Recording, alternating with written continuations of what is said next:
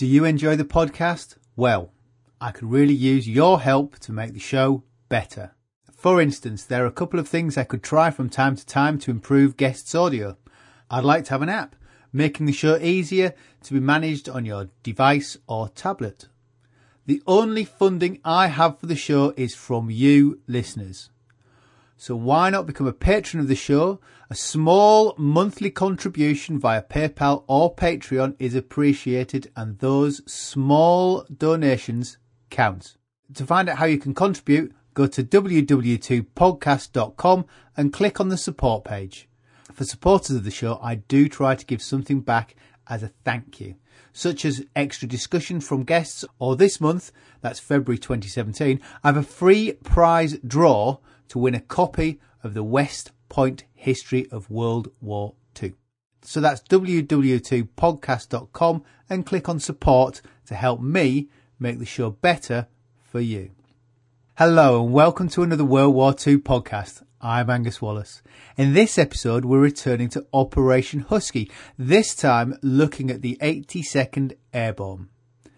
Operation Husky was the invasion of Sicily by the Allies in 1943, and it would be the first large-scale use of airborne troops by the Allies. I'm joined by Lieutenant Colonel Joe Buccino of the 82nd Airborne. Joe is currently a serving officer and could be heard on the All-American Legacy podcast. Joe, thanks for joining me. If we're looking at the 82nd Airborne element of Husky, it's probably worth looking at the 82nd themselves. Yeah. They were only recently designated airborne. Right. Yeah.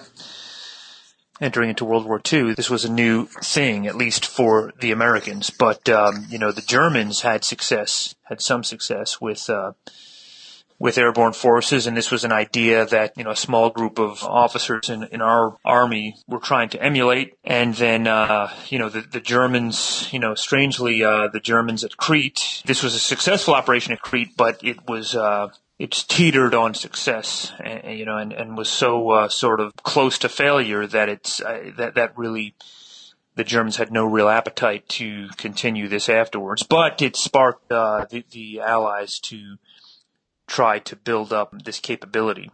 And so the Army was pulling divisions, out of the reserves to stand them back up into the active force for World War II, and had to identify a division for this capability, and the 82nd was identified. So the 82nd was mobilized for World War II as a standard infantry division, and then the decision was made to transition the 82nd to an airborne division. How were they envisaged to be used? With similar sort of lines to the Germans?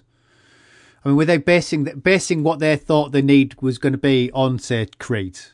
What's interesting about Crete is that it was the end of the German airborne experience, but it was the start of, in many ways, it was the start of the American airborne experience in combat. I guess it was just two different ways of generals looking at this thing. From the German experiencers, we're never doing this again.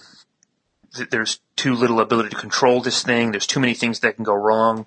And from the American experience, it was, this is a capability that we can really use to reinforce our divisions. And so that was kind of initially how they were going to be used. There was a sort of debate, and we saw this debate actually play out throughout World War II, whether they would be a tactical capability, which is really how they were kind of used in Husky. Tactical meaning that they're dropped close inland and they take key terrain, or whether they're a strategic capability like in Operation Market Garden, where they're dropped miles and miles from the objective. I think really St. Mary Glace and Normandy really kind of split those two, but it wasn't, there was a debate about how they would be used, tactically or strategically, or whether they would be used to reinforce an objective that was already secured. So it would be, and we saw that in Salerno, actually.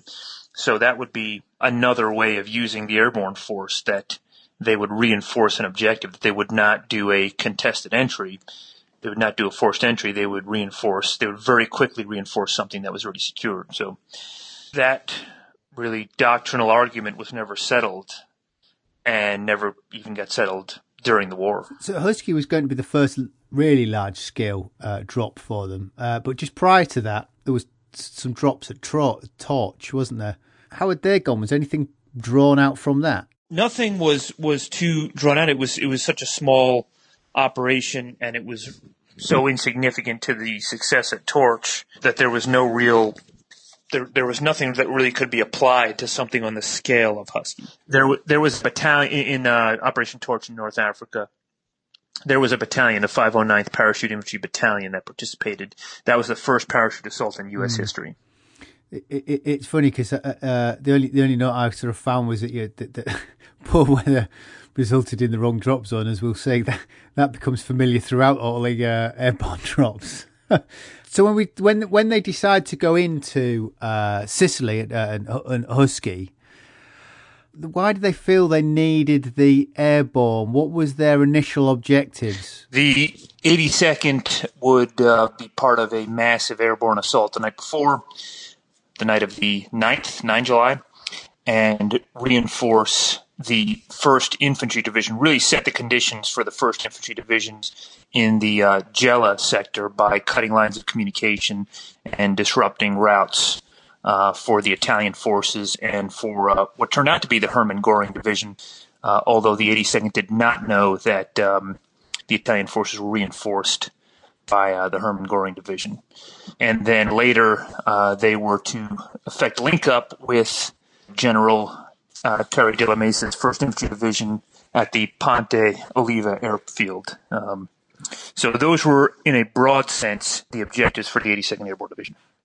What General Patton and General Eisenhower hoped that the 82nd would do was really just slow down the ground forces there in Sicily for the 1st Infantry Division. And by and large, the 82nd actually did, despite all the problems with getting to the objective and getting on the ground.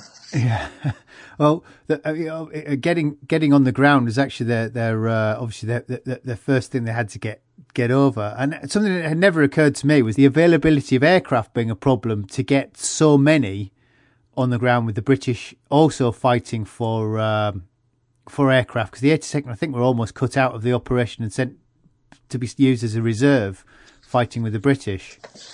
Yeah, most of the division actually was used as reserve, but yeah, they were almost cut out, and they were sort of an afterthought when in terms of allocating aircraft. So they had to reduce, General Ridgway, the commander of the 82nd, had to reduce the number of paratroopers committed to Sicily because there just were not enough aircraft to go around. When we talk about the aircraft, I mean, they weren't permanently designated for this use. I mean, how much cooperation between the airborne troops and the troop carrier pilots and the whole of that organisation was put in place before? Had they practiced? Did they come as a package? They practiced more than we think. So the 52nd Troop Carrier Wing was scheduled to carry the 82nd from North Africa to Sicily, and they had trained together at Fort Bragg.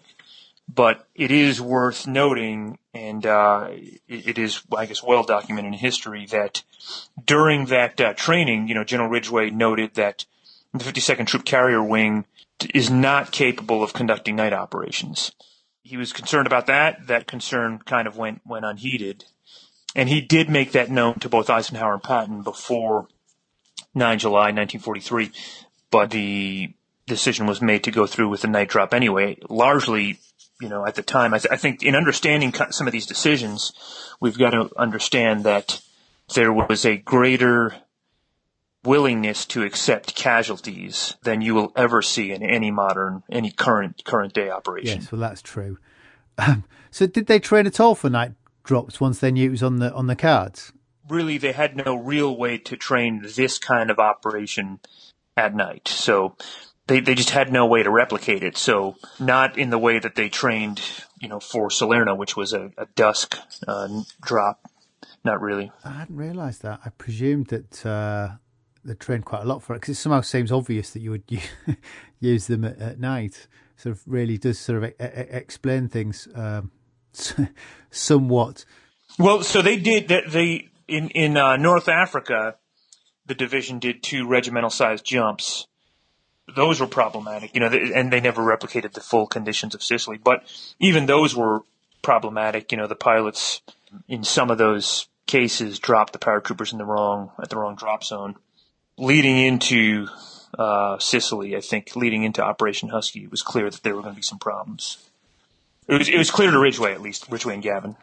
Had they done anything to counter the fact that they, if it's going to be clear to them that there was going to be problems with getting people to the right spot, had they done anything to prepare people for being misdropped? They did. The 82nd did, yes. So one of the reasons that the 82nd was selected, the 82nd Division was selected for this airborne capability was because of General Ridgway and Omar Bradley. And so they had prepared the division to operate in small groups, to operate independently. This is before they were selected for an airborne capability, and to exercise disciplined initiative. And that is what the airborne needed. So that's one of the reasons why they were selected, was that Ridgway had them trained so well to operate in small groups. And you saw that in Sicily, that if they just got onto the ground, if they got to the drop zone, they could find one another, and they could, as General Patton said, they could wreak havoc. Or I think, one of the Italian officers said they would introduce mischief. So, we call that, in today's vernacular, we call that friction, introduce friction into the battlefield.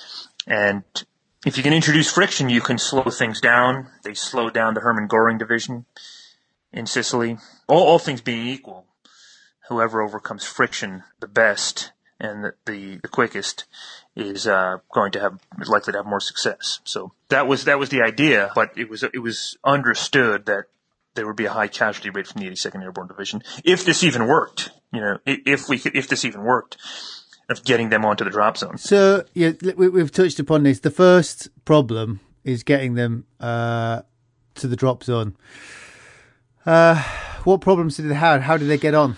Well, so 9 July, the evening of 9 July was when they departed North Africa for Sicily, and right before, this is in Gavin's diary, General Gavin's diary, Colonel Jim Gavin at the time, in his diary, that right before the door closed on his aircraft, somebody stuck their head in and said, "We've got 35-mile-an-hour winds east to west." So you would never conduct an airborne operation in those conditions today.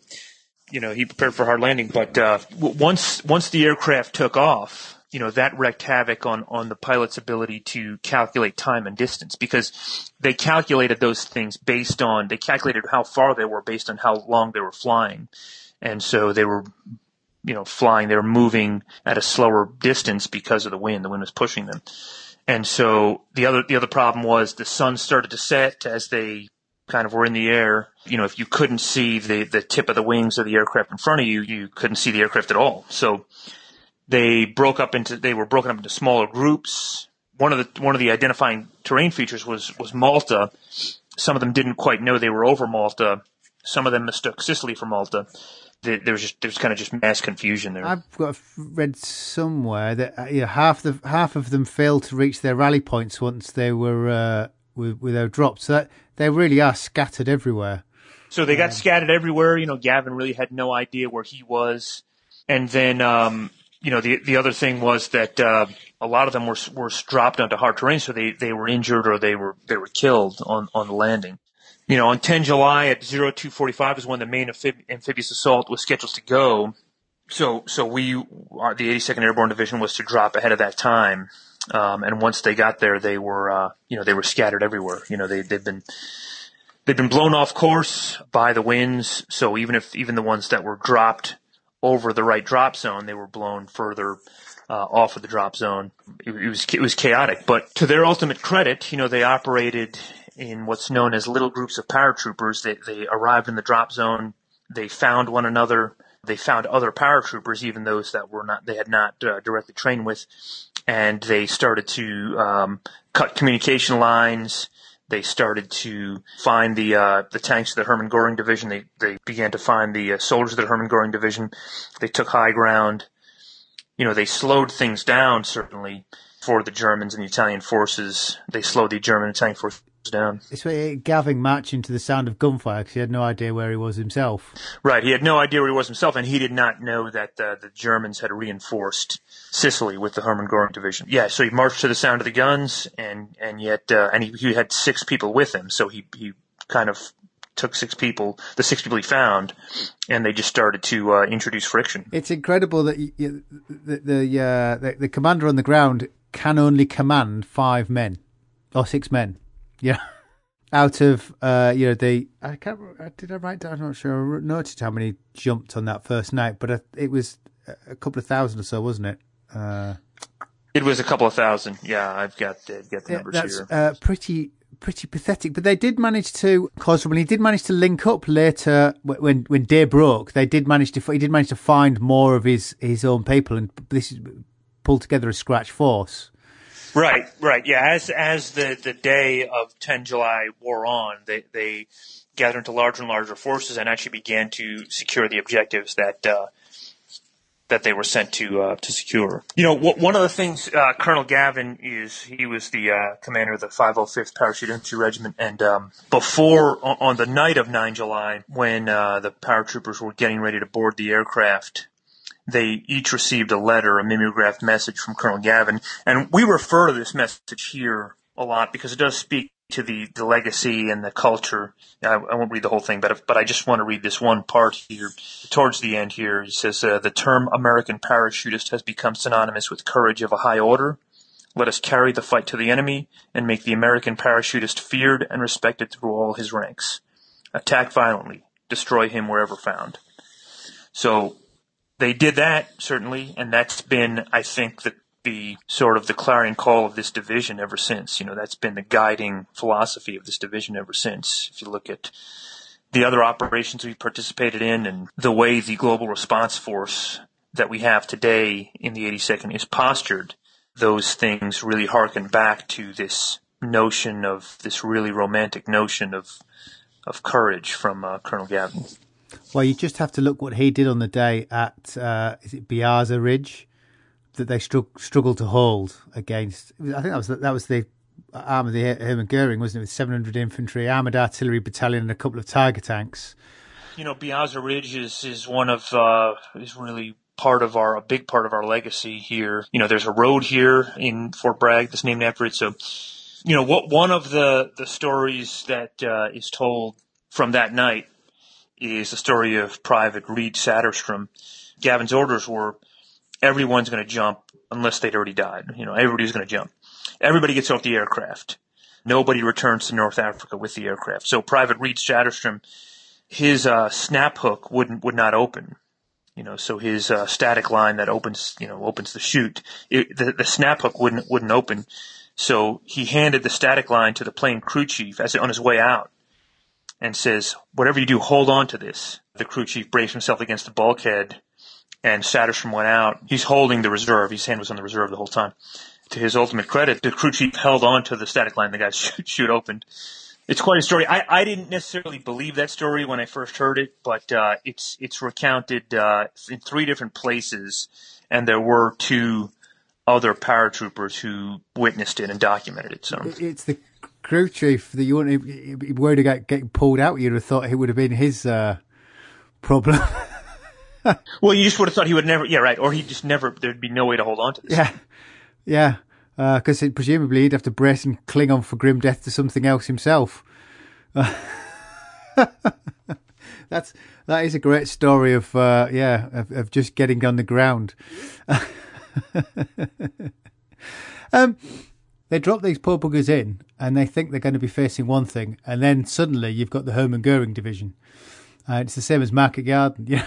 Right. Although, the Hermann Göring division was sort of an economy of force. The Hermann Göring division was understrength and was not a very well-trained organization, quite frankly. So that should be understood in the process of understanding this. But they did have tanks. They had Tiger tanks. And so that was a surprise to the All-American division. Yeah, and they were fitted with they're issued with bazookas, which were bouncing off them. Yeah, they were fitted with bazookas. So the 82nd were fitted with bazookas, and the problem is that to kill a Tiger tank, you had to get it from the right angle.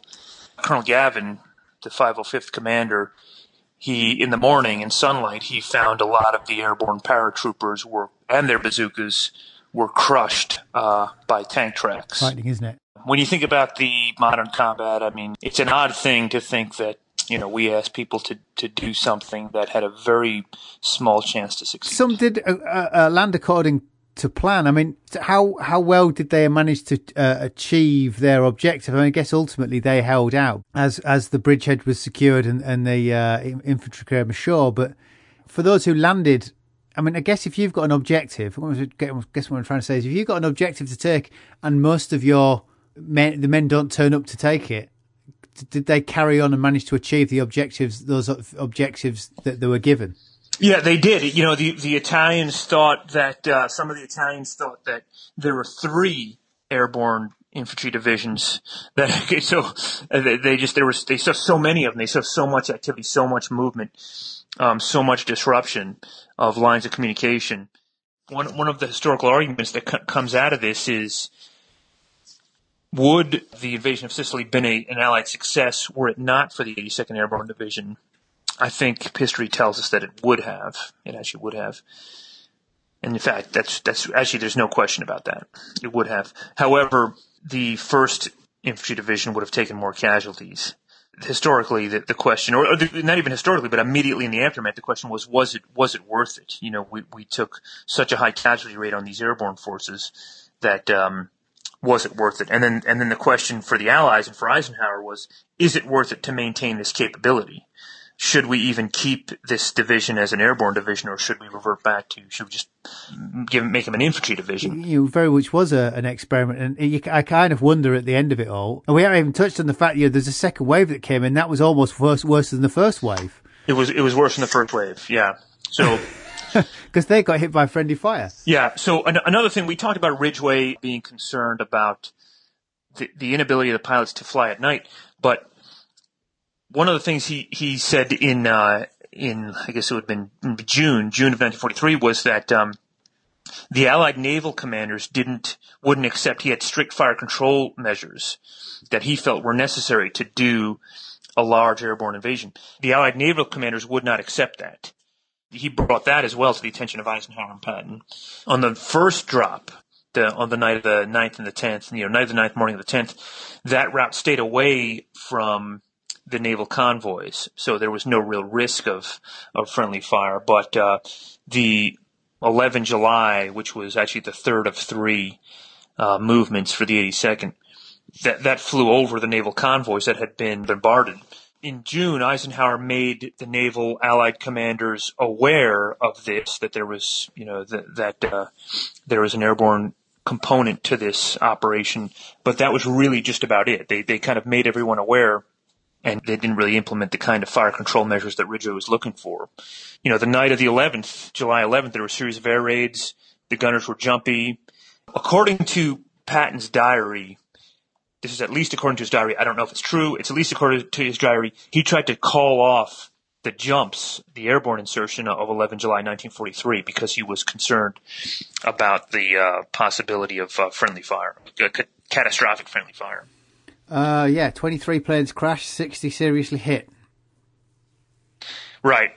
So there were a couple of things there that, first of all, the Allies, as I said, the Allied naval crews were receiving fire. They were jumpy, but the smoke from those firefights was distracting the air crews. So they had to climb even higher. So they've got to climb higher than normal.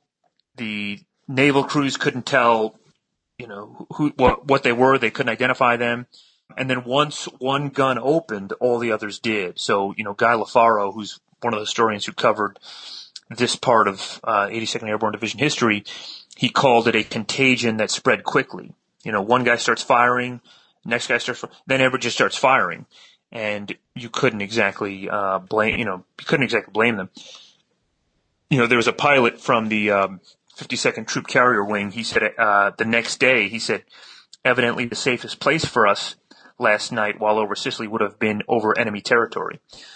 I mean, I think it's really significant. It's not really talked about too much, but that our Deputy Division Commander, Brigadier General Charles L. Kierans Jr., the assistant commander of the division, he was lost at sea. He was on one of the aircraft that was lost at sea. His body was never found.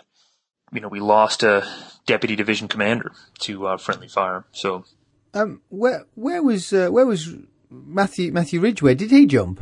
General Ridgway, the commander of the 82nd, did not jump into Sicily. He observed the airborne assault at sea, from a ship at sea. He positioned himself with Patton in a place to observe the landings. One of the reasons that historians believe he did that is because he only had 4 jumps at the time, so he was not a proficient parachutist.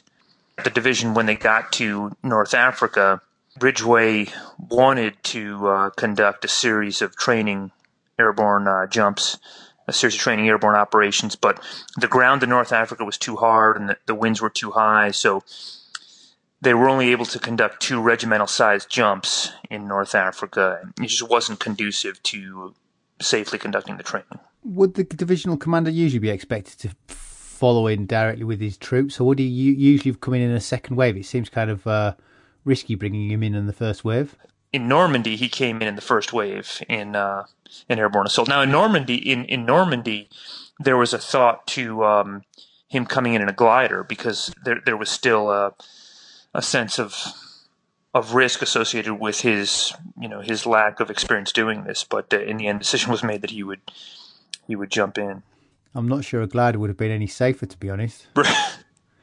Right, but there would have been nothing he would have had to have done. No, it would have been a sweaty palmed glider pilot hoping that A, didn't get shot down, and B, when he came down in a dark field in France, that there was nothing he was going to crash into. Right. When Ridgway, when someone of his authority jumps in, or would have jumped in, how did they expect him to operate? Because it must be incredibly difficult.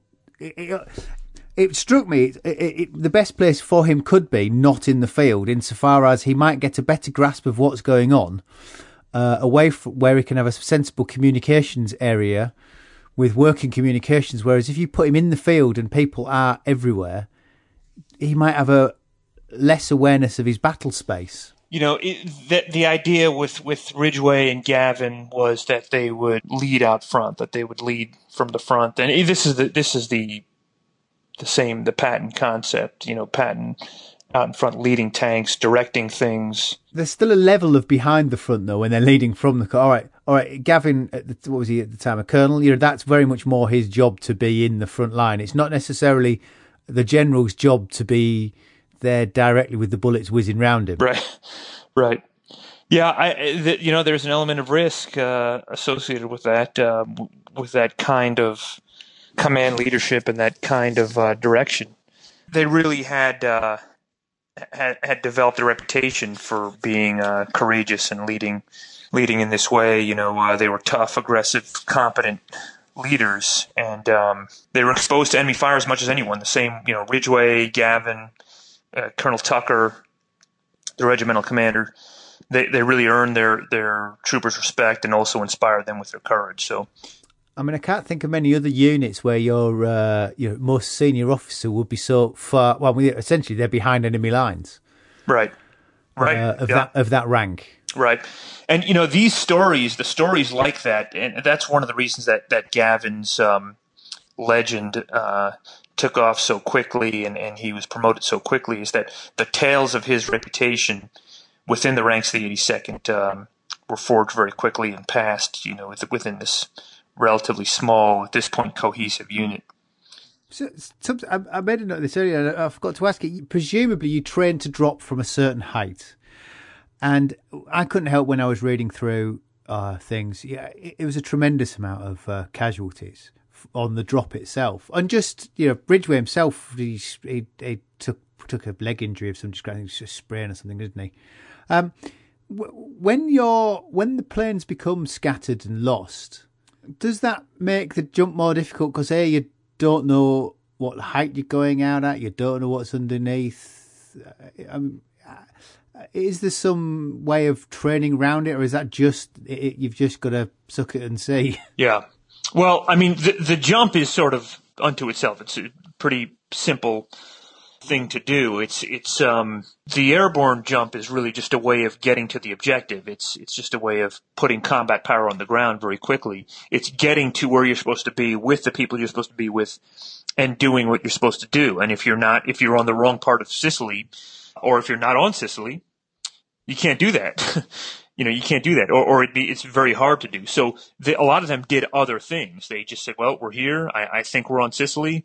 I think those are Axis forces. We're going to disrupt. We're going to do something. So it was chaos the entire, throughout. It was chaos the entire time. And there were just a lot of lessons learned. The gunners certainly needed better preparation and aircraft identification. They didn't really have that, but the pilots needed more practice in night flying formations. There was no mechanism to mark the drop zones over Husky. So some of these improvements were made following Operation Husky. But well, I was going to say, when Matthew's saying on D-Day +3 of Husky, he reports about 5,000 troops dropped. He only in command of 400. You need to start learning some lessons. Because it's not necessarily the best use of what's available, though, as you point out, they caused a lot of disruption. How did they improve, getting people to the right spot for? I guess the next drop will be D-Day. I mean, how much had changed between Husky and D-Day? Well, Salerno was the next drop. For Salerno, the drop zones were marked. So coming out of Husky, I think the biggest application for the rest of the war was the development of pathfinders that would mark the drop zone. And so in Salerno, the drop zones were marked with oil cans. The air crews were trained better in terms of how to get them to the drop zone. In Salerno was an early evening, kind of a dusk drop rather than late at night. But the truth is that for the Allies, despite the fact that they took a tremendous amount of casualties, the 82nd did disrupt the enemy. And so if they could continue to do that, it might be worth it. The argument was, for the Allies were, and for Eisenhower, we're running out of soldiers at this point in the war. We're running out of soldiers. They were bringing black soldiers and putting them, that were cooks, and putting them in white units. They didn't really know what to do. So if we're going to lose 1/3 of our combat power on these airborne drops, should we continue to do it? And so they felt that, Ridgway was committed to it. He was committed to the airborne division, the airborne concept. He just felt we had to tweak these things. We had to train these things better, and that this could continue to give us an advantage, as we pushed into the European theater. It's interesting because the Germans had obviously had a not dissimilar conversation with themselves, and they were not as persuaded after Crete. Obviously, presumably Eisenhower and presumably Montgomery must have had that conversation and decided that there was something worthwhile there with these mass drops. Really, Ridgway really had to convince Eisenhower. And so in September 1943, Eisenhower wrote a letter to Marshall where he said, a quote is, "I do not believe in the airborne division." And so I think, historically, we think there's emphasis on the word division, that he believed that you could do this in smaller groups with smaller units, but that at the division size, you lose the ability to command and control. You assume too much risk. It's too much chaos. All the things we saw manifest in Sicily. The War Department took a critical look. Eisenhower had the War Department take a really critical look at this. Two things came out of the mishaps here at Sicily. One was Training Circular 113, which is a more refined, robust doctrine of airborne and troop carrier forces and the application thereof. And the second was in December of 1943 was the Knollwood maneuvers. And the Knollwood maneuvers were really a proof of principle of the employment of an airborne division using Training Circular 113. It was a pretty big training operation called the Knollwood maneuvers because the goal was to capture the Knollwood Airport, which is now known as the Moore County Airport here in North Carolina. And it was a 6-day operation with hundreds of paratroopers taking off from 5 separate airfields. There was Pope Army Airfield, which is here, which is now Fort Bragg, Pope Airfield and Fort Bragg. and then others across the United States. And the aircraft met over the Atlantic Ocean and then dropped paratroopers from the 11th Airborne Division. The 11th Airborne Division participated in this. The commander of the 11th Airborne Division, Major General Joe Swing, had been the division artillery commander for the 82nd previously. He had a hand in the codification of the doctrine and in the writing of Training Circular 113. And the Norwood maneuvers were a success. Eisenhower saw that, and as a result, the 82nd was maintained as an airborne division, but it could have easily gone the other way. And had the Norwood maneuvers not been a success, the division, the 82nd, I am certain that the 82nd would be the 82nd Infantry Division today if it had survived. The big, I think, takeaway was that in Sicily, that Ridgway and Gavin demonstrated that they were tough, aggressive, and that they could operate independently, that they could move to the centers of the guns quickly, and that they could disrupt. And so that had a lot of weight with Eisenhower. You know, there's a couple of really high-profile books that refer to the Norwood maneuvers as a combined arms rehearsal for D-Day, and that does not seem to be historically accurate. It seems that it was a concept of whether we were going to continue with these airborne divisions or whether we were going to go with smaller packages of airborne forces. I did try to look up the Norwood, and it's kind of like Fight Club. The first don't mention Norwood maneuvers. It gets referred to, and there's not a lot in it. What had changed in the training circular? That have they just sort of tightened up the doctrine, which made it a success? It clarified the application of paratroop glider, troop carrier officers, glider and transport pilots, so it included a lot more things that hadn't been in the earlier doctrine. The previous doctrine was Training Memorandum number 43. That didn't include any training for the pilots. It didn't include any training for the gunners at sea. All the things that we saw went wrong in Sicily. So it was just a more robust address of all the things that are involved in large-scale airborne operations. And to your point about the Norwood maneuvers, really most of what we know, virtually all of what we know about the Norwood maneuvers, are from the after-action review and the official documents, which are in the U.S. Army Center for Military History. Outside of that, you see some newspaper references around Camp McCall and around the Norwood Airport at the time, but the real understanding of it comes from the source documents, which they're available. They're certainly within reach to everybody, but they're not very accessible online. So I think there's become this sense that this was a rehearsal for D-Day, and that's not the case. This was do or die for the airborne divisions. This is an interesting point. I hope you do keep it in the podcast here, but I want to say that I do want to say this for the record. There are a couple of books that I don't want to say what they are or who wrote them, but there are a couple of books. There are really two books that we ascribe to in the 82nd as this is our history.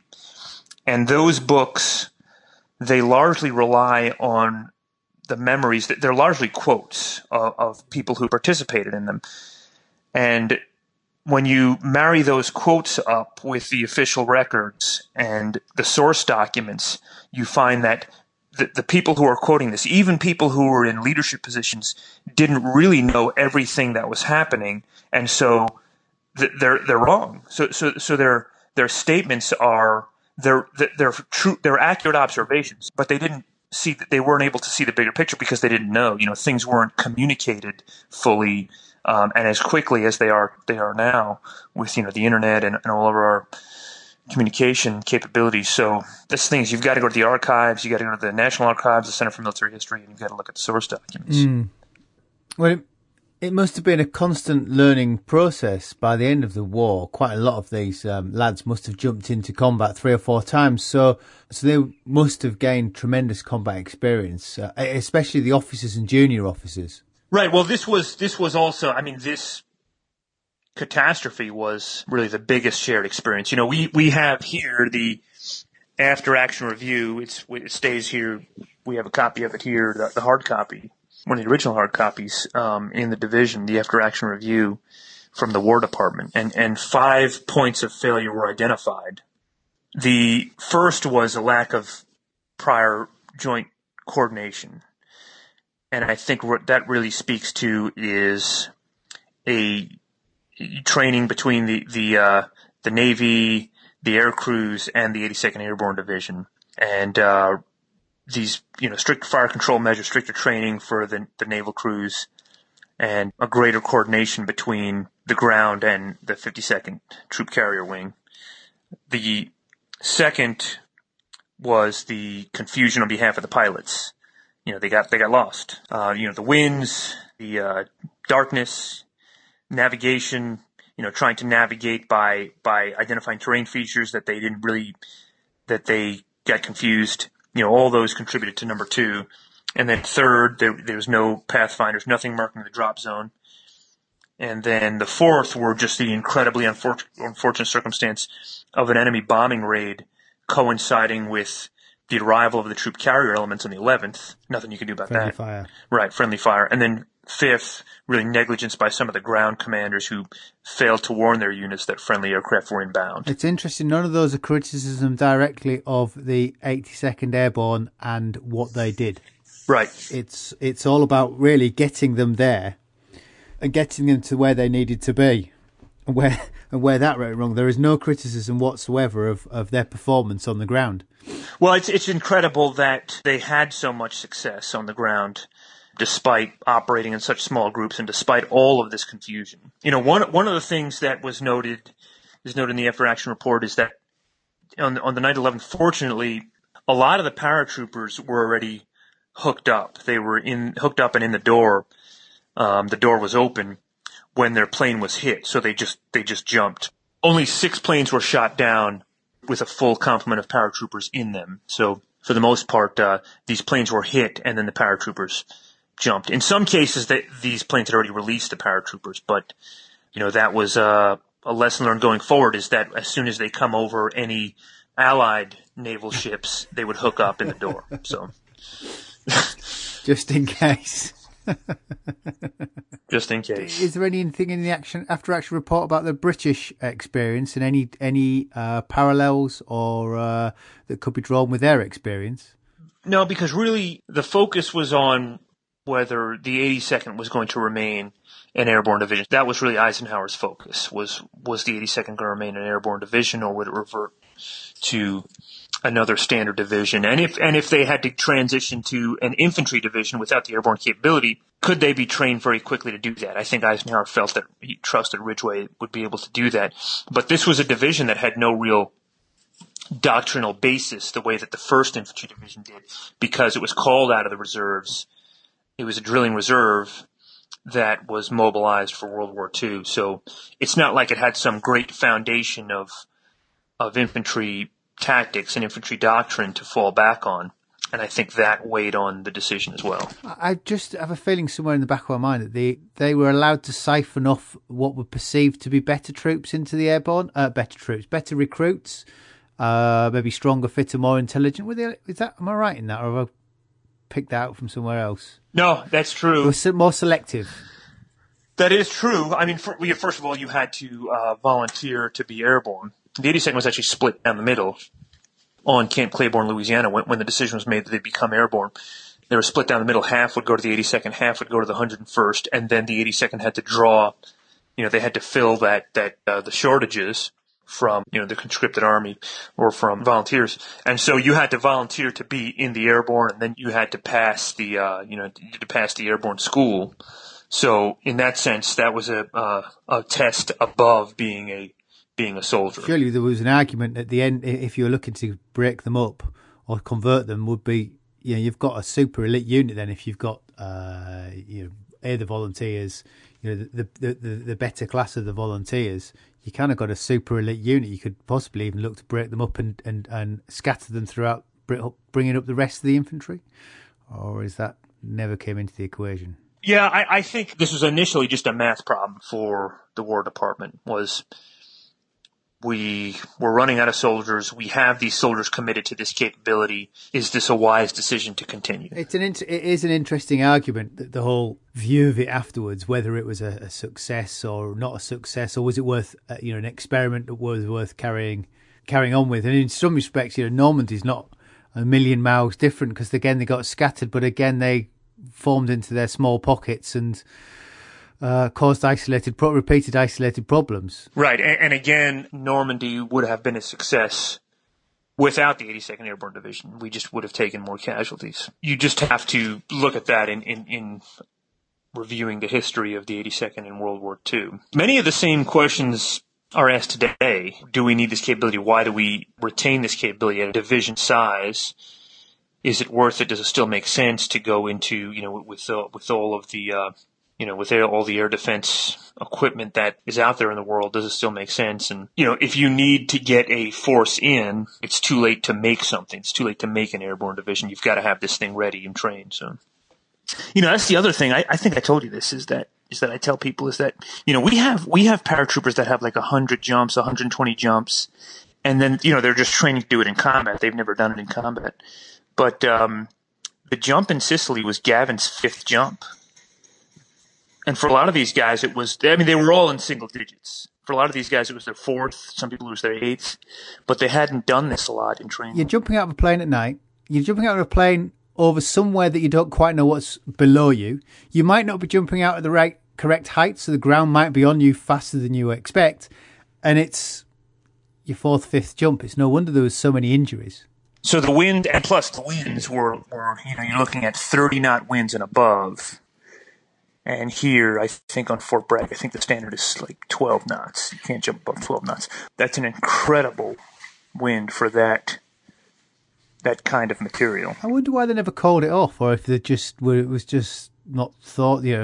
Well, no, I just think that it was understood that there were going to be a lot of casualties, and if this worked, it worked. That's it's in one of the books, one of the Eisenhower books, that Eisenhower's notion was, this may not work, all these airborne paratroopers will get killed, but it'll certainly be a distraction type thing. Is there anything that they learned from the back of, really the Second World War experience of these jumps that has been carried on into today's training?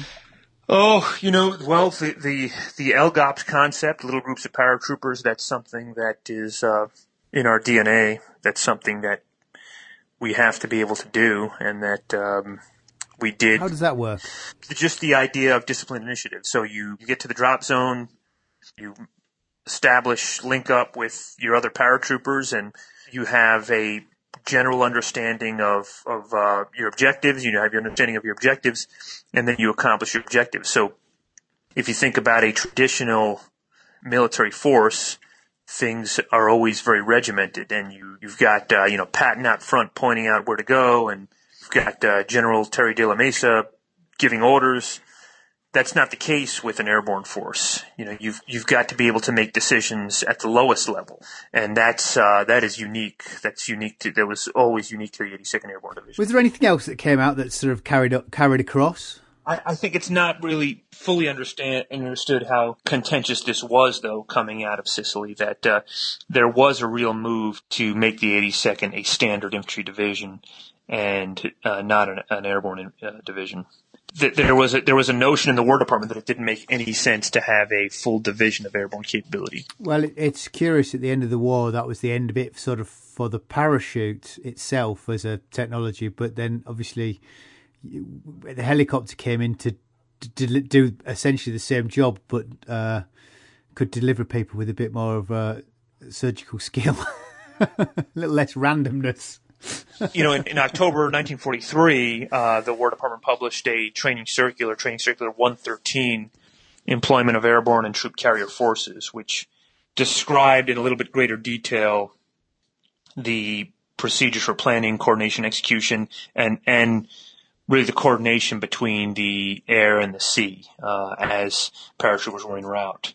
The discussion after that, if that was published, was, are these a strategic asset, like in Market Garden, or are they a tactical asset, like in Normandy? How do we use these forces? And I think, like I said at the top, that argument was never fully solved. Other than to say that, there was a wide range of ways that you can employ this division. And as there are now, that's still true now. You can use the 82nd in something like Haiti, where you can, humanitarian assistance, where you can get something in very quickly. Or in Katrina, you had this division that has this airborne capability, and they're ready all the time because they have the airborne capability, so they can do an air land and go in somewhere and do a humanitarian assistance or support to civil authorities, or obviously, full-scale combat like in Panama, where you can put a force in within 18 hours and begin high-intensity conflict. Joe, I think we'll leave it there. Thank you. If you want to hear more about the 82nd Airborne, the All-American Legacy podcast is well worth a listen, telling the history of the division over the last 100 years. I'll put a link on the website. As ever, don't forget to keep an eye on the World War II podcast Facebook page. I'll have a couple of weeks of posts based around Operation Husky and the airborne side of the operation. And don't forget, if you're feeling philanthropic and would like to help support the show, go to ww2podcast.com and click on support to see how that works. $1, pound, euro each month is really very much appreciated. I'm Angus Wallace, and thanks for listening.